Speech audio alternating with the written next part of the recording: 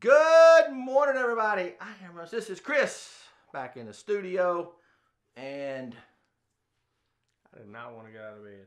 really, You know, I always take a shower, but since I'm going to work out over here today, I went, I'm going to roll on the way I look.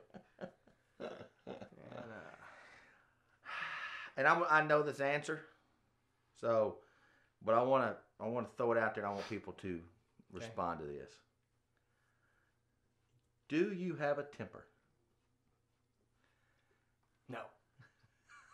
Is that your answer? Yeah, I do. I have one. I want to know, as I was watching the Celtics and the Lakers last night, I want to know how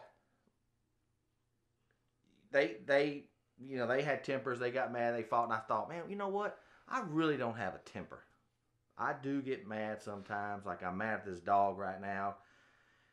But I know that'll calm down, but I don't really get mad and have a temper.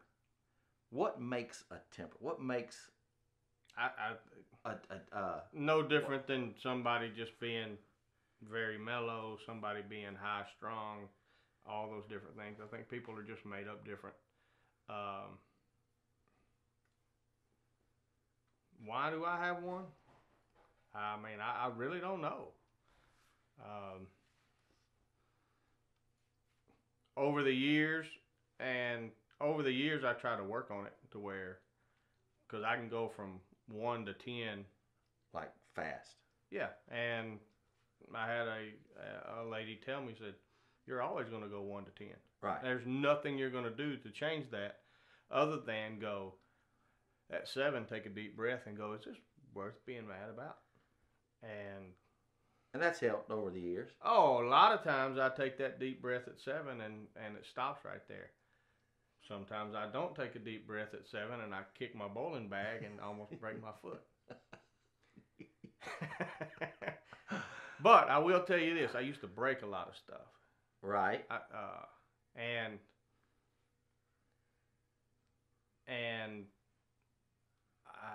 that chair I threw at you that time, broke the leg on that. That could possibly be the last thing, and that was 6-7 years ago. That was a while back.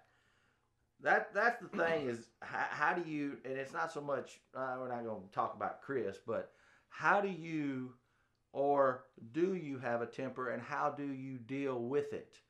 I know from us having the bar now, we have, when alcohol's involved, tempers escalate faster. Mm-hmm.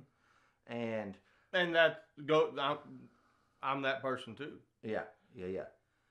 I'm just glad now I honestly have a person that goes, all right, that's enough. Yeah.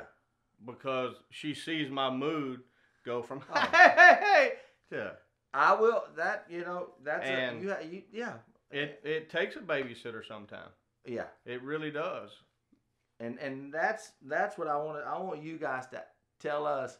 Do you have a temper? And how do you do the 1 to 7 or 1 to 10 and at 7 slow down? I'm pretty fortunate because my dad was, and I feel like I'm like my dad. Your dad had a temper, you told me. Oh, yeah. So you have a temper. My dad was even keel, so I'm not saying I never get mad, but I'm pretty even keel. It doesn't matter. I look at Gerald, and Gerald has the exact same tendencies as Lester. So it is. Would you say hereditary? I think you're bred certain ways. Fortunately and unfortunately sometimes. Right. So take it however you want. That's a good one. Today is chicken fried steak. $10. As you can see that right there. It's a $10 chicken fried steak. Have you had one? I have had one with Colin. Remember last Wednesday? Yeah. I had it, and I'm going to say, and I don't really, because I can just eat anything, I don't care, but the chicken fried steak down there with the mashed potatoes and gravy, it was on point. I hadn't had one in a long time down there. On point. We're going to get out of here because he's got to go work out. And chicken fried steak, Friday, Corey Morrow. And then we got the big St. Jude's benefit. Yes. With 2 bands playing. Hoosier Brothers and Brett Hendricks. Should be a large time. And I will be down there Friday night. Because Rex is gone. Where's Rex going? A little Rex vacation? just took him a little time off. Oh, He'll be back on Saturday. Good And job, Gary Rex. went, can you come pay the band? Yeah, Gary, I can come pay the band. So I'll be down there long enough to pay the band. Also, if you have not caught an episode of Saving Hoke, please do. Just scroll down below and you can watch all the episodes. Hoke is on a weight loss journey. And trust me, his roads are like this.